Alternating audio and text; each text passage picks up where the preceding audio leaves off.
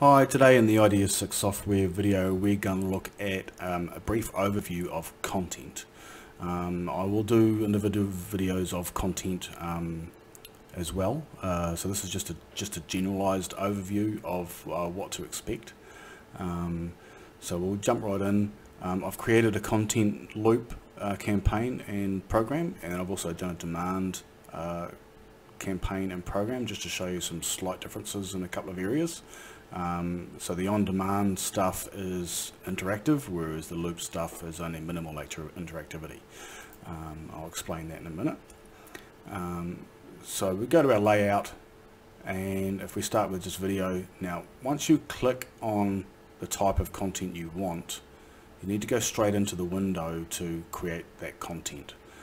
If you go outside of that area, then you lose that click, I guess.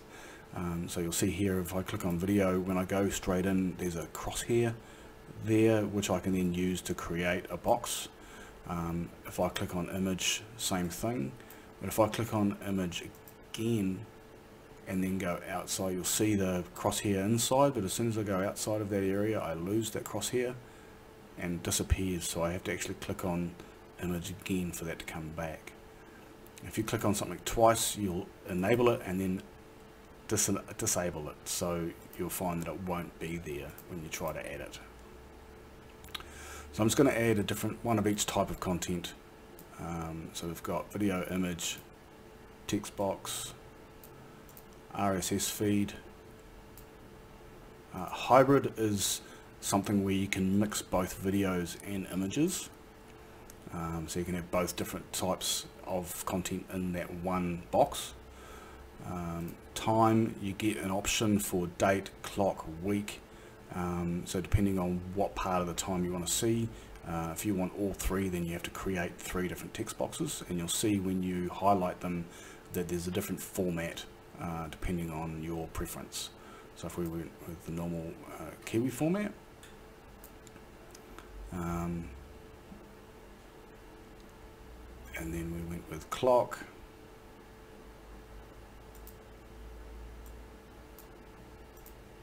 week,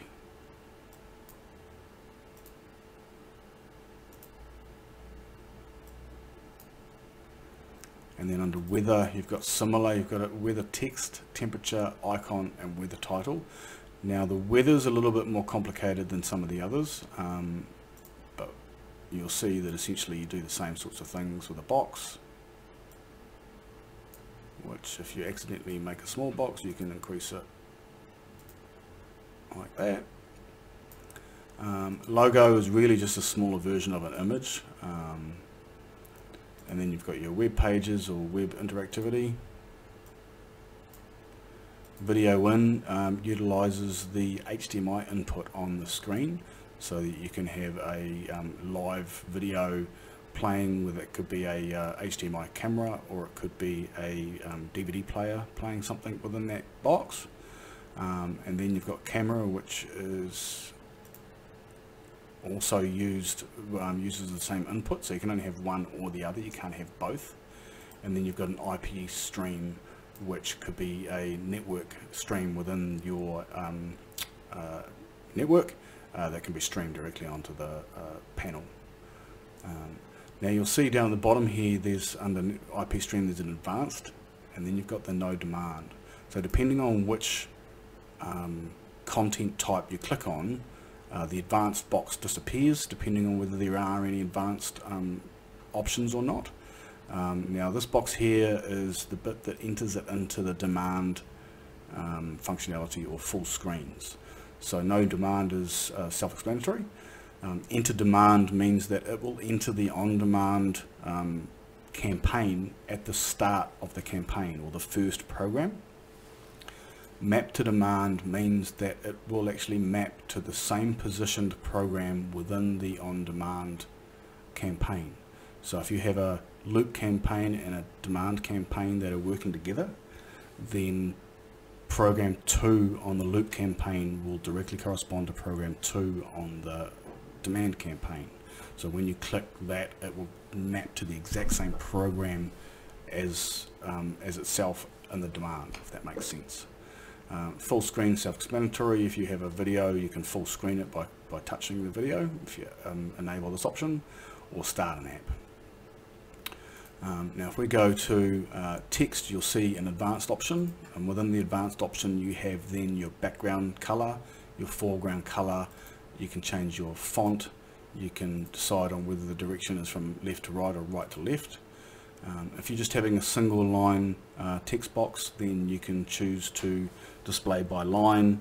You can step to the left, which is scrolling left to the left, or stillness, where it's just text by itself, it's not moving.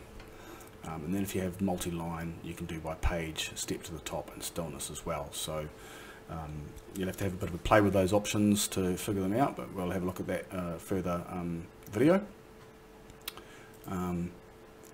In our RSS feed, you also have a similar text box. Under hybrid, nothing. Under your time, then you can look at whether you're a center aligning, left or right, your font type, whether it's in color, and you can go back to choosing your style. Under logo, there's nothing. Under web, you've got advanced, or whether you have the toolbar on or off, the position that it defaults to, and the size of those icons. Now those icons are a home button, a back button, and then there's 4 arrow keys to be able to move that text box to a different part of the window depending on whether it's in the way of what you're trying to access or not. And then video in has an auto scale and a playtime, and IP streaming has all your streaming protocols and URL, etc., that you enter into there.